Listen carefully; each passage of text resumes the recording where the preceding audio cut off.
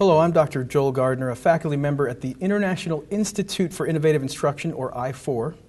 And today we are talking with Dr. Fawn Winterwood, who is the Director of Teaching Effectiveness at Franklin University. So Fawn, well, before we start talking about teaching effectiveness and what you do here at Franklin, how did you get involved and interested in working in higher education? So I was a high school teacher for quite a while, and I became interested in or involved in teaching teachers about teaching. It was always very STEM-focused, technology-focused, so how to integrate technology into their courses, especially science and math courses. And so I really liked working with teachers, and I felt like I had a broader impact beyond my classroom. And I mean, the classroom was great, but helping teachers improve their teaching I thought was really cool, and so I went back to, and I thought I'd do teacher ed, you know, help teachers that were going to be teaching K-12. But then I happened into this gig, so. Yeah, very cool. It's very similar, but different. Right. Well, I mean, so you're still working with educators and teachers, but it's in a different situation, different Sure, they're going to plane. teach college rather than teach K-12. Okay. That's really the only difference. So here at Franklin, we talk about teaching effectiveness. What falls under the umbrella of teaching effectiveness at Franklin? At this point, it's faculty development, how to support faculty in improving their teaching practice. And we really have focused initially on our adjunct faculty, you know, the people that implement the classes, you know, in the classroom. And then also assessing teaching, finding ways to really get a handle on the quality of teaching in our classrooms. And then I work a lot. We have a conference each year, so I'm very involved in that, Teaching and Learning Conference. And our award ceremony where we celebrate our best and brightest faculty. Good. So that's been going for a couple of years now, this conference, right? It has. All right, great. Okay, so what are some of the things you're currently working on, some of the initiatives that you're working on? So the conference, you know, it's in June, and then we start planning the very next August for the next June. Right. So we're pretty much full swing with the conference right now. So that's a lot of energy going into there. But we've got a new faculty development assessment kind of. We've decided to loop it, connect it together. So we'll have teaching assessment where faculty are looking at the teaching that's going on and then offering support through our faculty development courses. Oh, very cool. That's great. Now let's talk about that conference for a second, because I think that's interesting. It's here in Columbus, Ohio.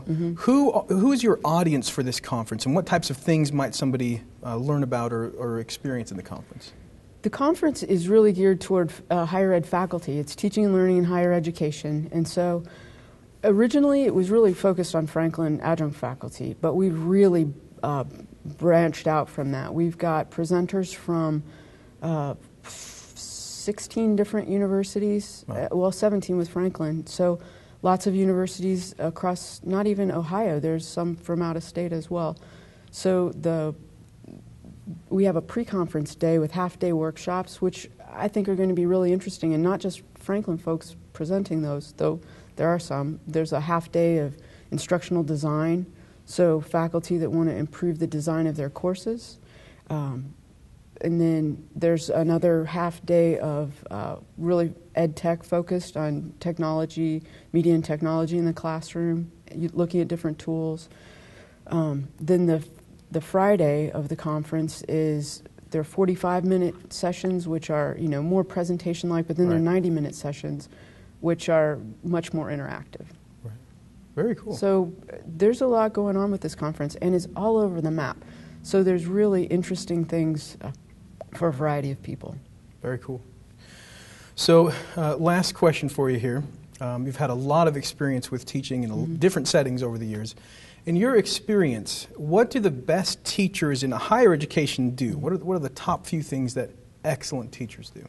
You know, I look a lot at the feedback we get from students. As, you know, we're planning our faculty development. You know, I look at what do students need, and then looking at what our faculties need through different measures. And one thing that always comes up is the need for really excellent feedback. So engaging students in a dialogue about the quality of their work. So more than, good job, or A. They really need to have some actionable feedback to help them improve their work. Often faculty think, oh, they're not going to read it anyway, but the feedback I'm getting from students really say that they crave it, they want it, and they know that will impact the quality of their work.